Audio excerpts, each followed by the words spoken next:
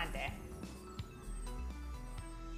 Millions around the world are marking International Quds Day. Palestinians and those in solidarity with the cause are calling for the freedom and the return of the free nation of Palestine and are replacing street rallies with online events, and they're also celebrating within their vehicle amid the coronavirus pandemic.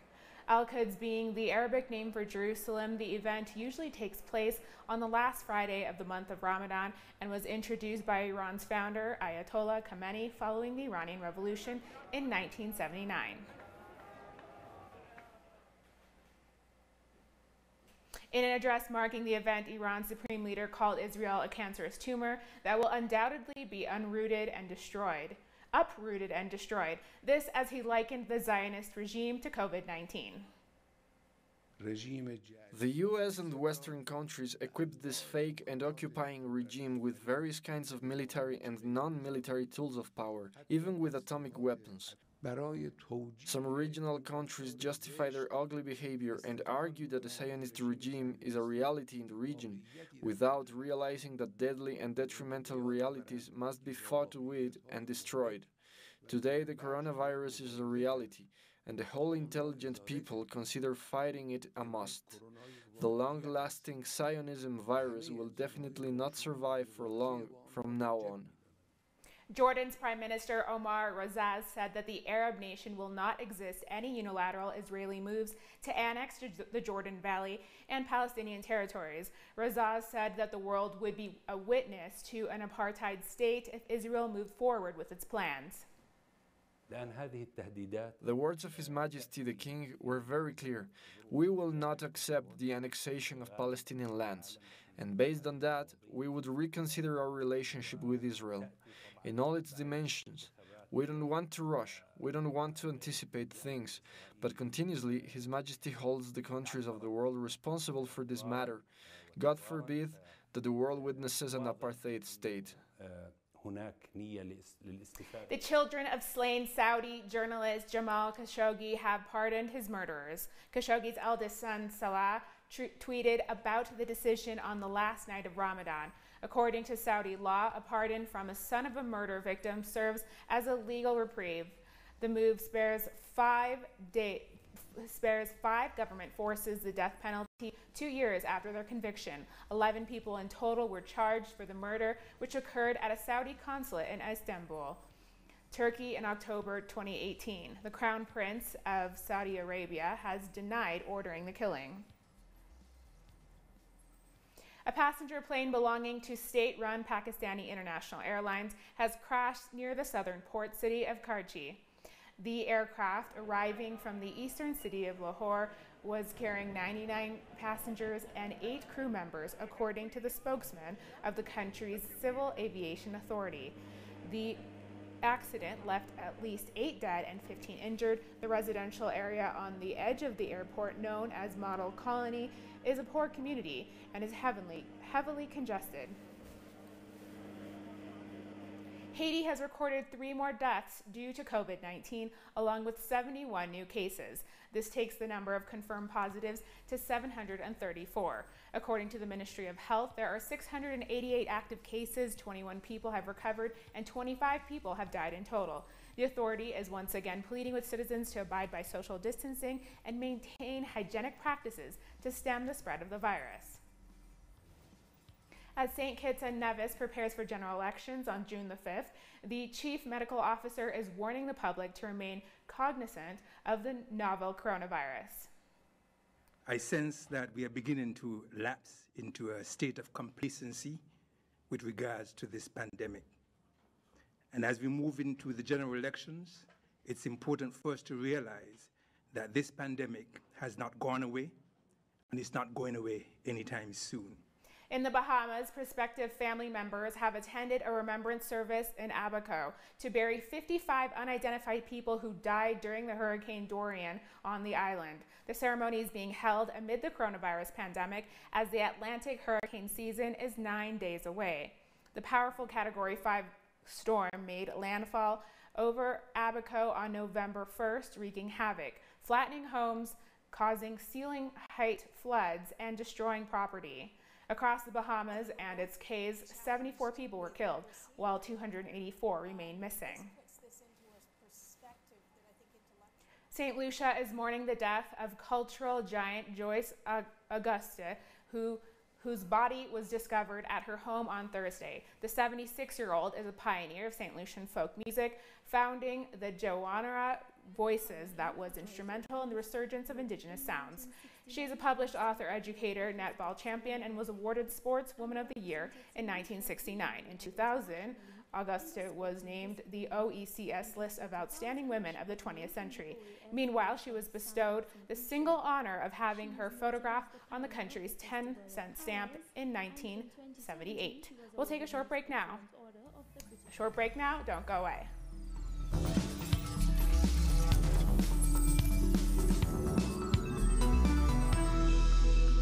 Welcome back. According to the Venezuelan government, Colombia is serving as a center of operations for mercenaries and for the development of terrorist plots against the Bolivarian Revolution. Por encontrarse lleno lo extremo exigido en el artículo 236 del Código Orgánico Procesal Penal. Venezuela has detained more than 60 mercenaries who were involved in an attempted incursion in the country. We met with Captain Antonio Sequea in the city of Bogota, and he proposed a military operation that was being organized by the U.S. government, led by President Donald Trump. Testimony provided by the mercenaries point to having been trained by paramilitary groups in Colombia's Riohacha and Guajira regions. To meet Venezuelans in Colombia, train them, and come with them to Venezuela to secure Caracas and secure an airport here. En territorio de Colombia para agredir. Since September 2019, Venezuela has publicly denounced the existence of these paramilitary camps, revealing their locations and exposing the link between those behind the plots and Colombian drug traffickers. Armed groups are being trained in northern Colombia, joining forces with drug traffickers, the same illicit business the Colombian government allegedly battles. The same traffickers that the DEA is pursuing under the many operations announced by President Donald Trump. Well, it seems their plans have not only failed to hurt drug traffickers, but have actually strengthened powerful criminal gangs that control northern Colombia. It took 8 months for the Colombian government to respond, although they only addressed those who leaked the information. We're doubling down on mechanisms within the public institutions to identify any wrongdoing by public servants who may be working for dictatorial regimes in the region. For Caracas, this confirms Colombia's involvement in Operation Gideon. Their plan commenced when they called on Venezuelan soldiers to desert the military over a year ago. What you are doing will undoubtedly generate a domino effect in your country. What you are doing is very brave. That same day, opposition figure Juan Guaido congratulated the deserters that would supposedly fill the ranks of an armed invasion into Venezuela. Congratulations for standing by the Constitution. This former Venezuelan soldier had publicly deserted the military hours before driving an armored truck through a border crossing, running over at least 2 people. He is one of the mercenaries captured during the foiling of Operation Gideon. Canada does not deserve a seat on the UN Security Council. That's what a new petition by the Canadian Foreign Policy Institute says, that Canada, despite its peaceful reputation, is, quote, not acting as a benevolent player on the international stage. Among those who've already signed are Palestinian Solidarity and Middle East peace groups, as well as a number of organizations which are fighting against the displacement and crimes which are committed under transnational extractivist operations, which are headquartered in Canada, but seen all over the world. The petition will be delivered to UN member states prior to the vote for the Security Council seat in June. Well, I don't think there's any real division on that. I think all Canadians want Canada to have a strong and reasonable voice on the international scene, and that's what we're always seeking to have. The Security Council of the United Nations is one means of ensuring that our values are shared and that we can push for more cooperation between countries and more multilateralism. And we can do that with a seat at the UN Security Council. But it is one way of pursuing our engagement with the rest of the world and not an end in itself. For more, we're joined by Yves Engler. He's the author of 11 books, including his latest, House of Mayors, Justin Trudeau's Foreign Policy, and he's also an organizer of the Open Letter. Thanks for being with us today. Thanks for having me. Let's start at home. The Trudeau government has violated the rights of Indigenous people earlier this year, pushing through pipelines. How has the government failed to live up to obligations on Indigenous rights and sovereignty? Well, they sent in militarized police to try to force through a pipeline through Wet'suwet'en territory, despite the resistance of the Indigenous leadership. They have spoken of a good game of reconciliation, but when there are extractivist companies that want to use Indigenous territory, the Trudeau government has sided with the companies and not with the inalienable rights that have been of Indigenous people that have been trampled on. And a number of different UN organizations have criticized the Canadian government's repeated violation of Indigenous rights. Okay, so going back to this bid to get a seat on the UN Security Council, what has the government of Justin Trudeau said is the reason? Well, they say that Canada's supporting the international rules-based order. But what this letter is saying, that in fact the Canadian government is violating the international rules-based order. It is intervening in Venezuelan affairs contrary to the UN Charter, the OAS Charter. It is refused to sign all kinds of international treaties, International Labour Organization treaties, the Basel Ban Amendment. It signed on to the Paris Climate Accord, but it's completely violated the emissions, greenhouse gas emission reductions that it committed to, and it's continued this aggressive support for Canadian mining companies around the world, Canadian companies that are involved in all kinds of abuses. A half dozen UN reports have criticized the Canadian government for refusing to bring in regulations on Canadian mining companies that they support internationally, even when they're involved in huge abuses abroad.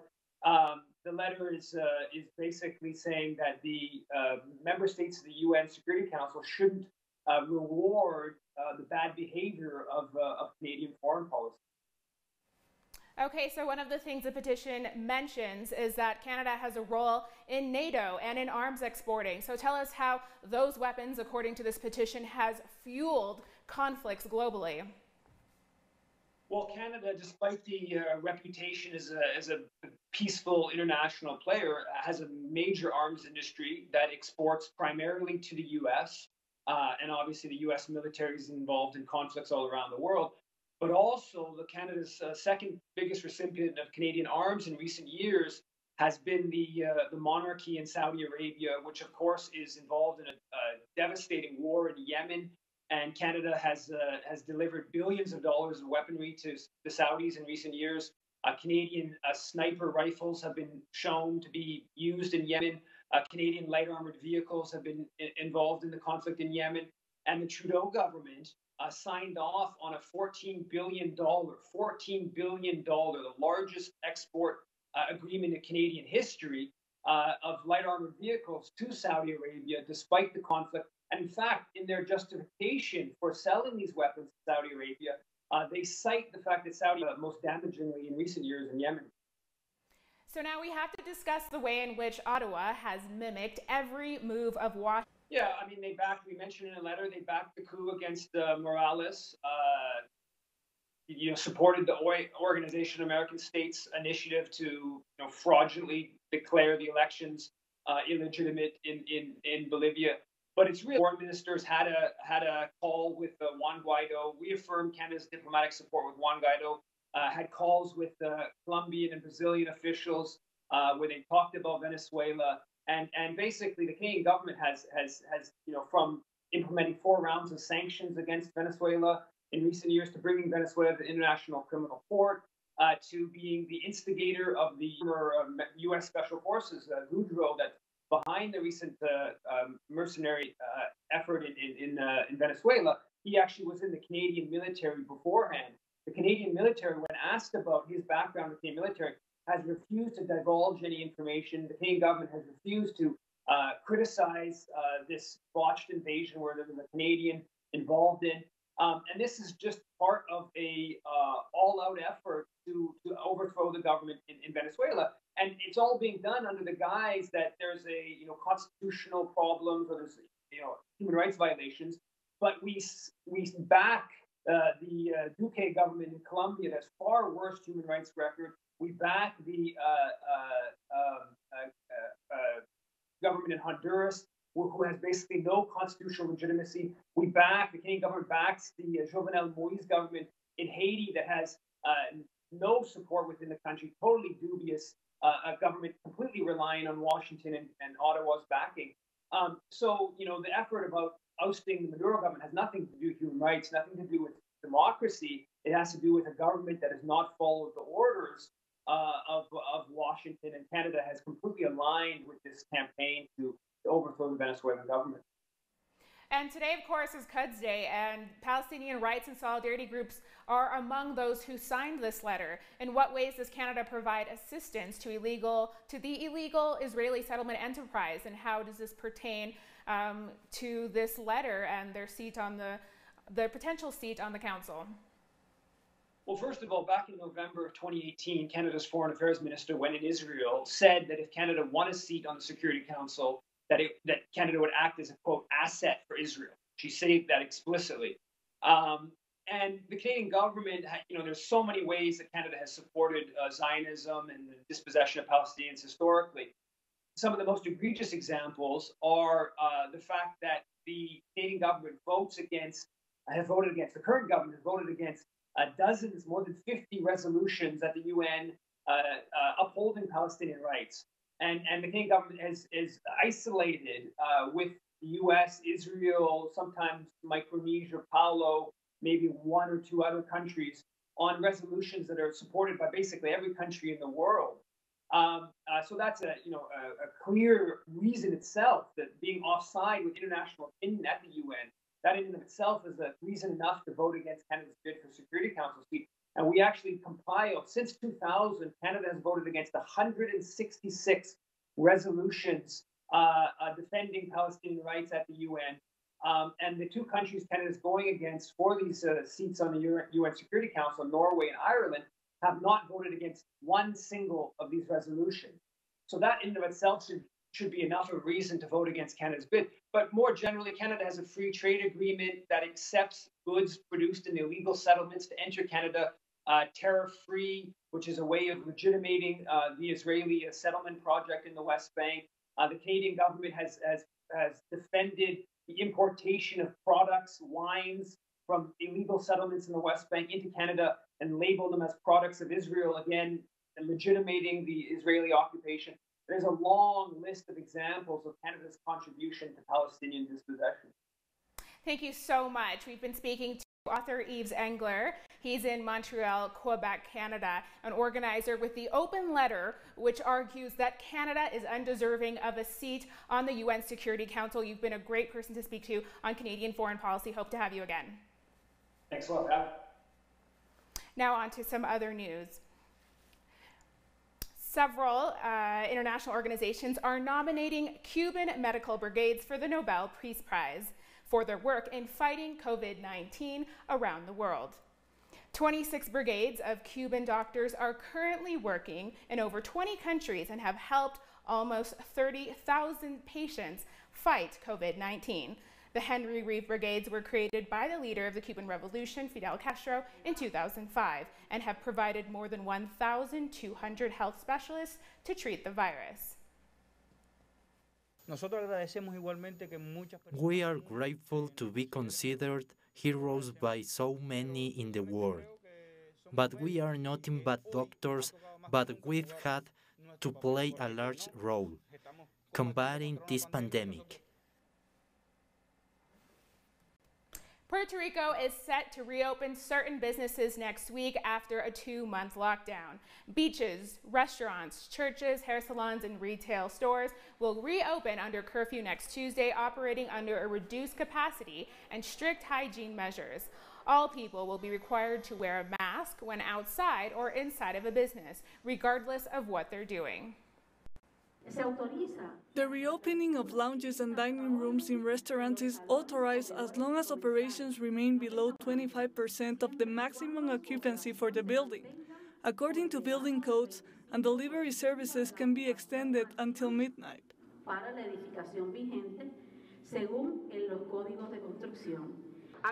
We stayed open and working so that the public would see us, but the impact has been hard. We have been able to continue paying the employees, but the customer flow has been very poor. We recently had a slight increase in sales, but the impact has been significant. The unemployment crisis in the United States continues to worsen during the COVID-19 pandemic. According to the Department of Labor, nearly 39 million people have lost their jobs despite the easing of restrictions. A projection by the Federal Reserve points out that the unemployment rate could hit 25%. However, the country also faces the coronavirus crisis, which has continued to intensify over the past 2 months, with over 1.5 million cases and almost 95,000 deaths reported. Our correspondent Jorge Gestoso is in Washington with the details. Thank you. Almost half of the states, 23 states in the U.S., have shown increase in the cases of coronavirus in this week. That shows that most definitely the pandemic is far from being under control. And also there's no under control the levels of unemployment. There are new figures from the Labor Department that shows that in the last week, 2.4 new requests of benefits has been filed. That shows that up to almost 39 million Americans are out of job, 38.6 to be more precise, and those are official numbers. They're estimated at between 8 and 12 million unemployed, also not necessarily reflected on those figures. That means that we're talking about 50 million Americans unemployed. And according to different experts, over 40% of those claims are going to end up being a permanent and definite loss of jobs. So the situation is the worst since the Great Depression of 1930. We get back to you now. And in Honduras, drivers protested to demand economic assistance from the government due to the mandatory lockdown. Main streets have been blocked by thousands of drivers and leaders of the transport sector in various regions of the country. The protest disrupted citizens' mobilization in the Honduran capital as the country reports over 3,000 cases of COVID-19 and 151 deaths. We've reached the end of this news brief. You can find these and many other stories on our website at telesterenglish.net. And of course, you can find us on social media. We're on Facebook, Twitter, and on Instagram. For Telester English, I'm Camila Escalante. Thank you for watching.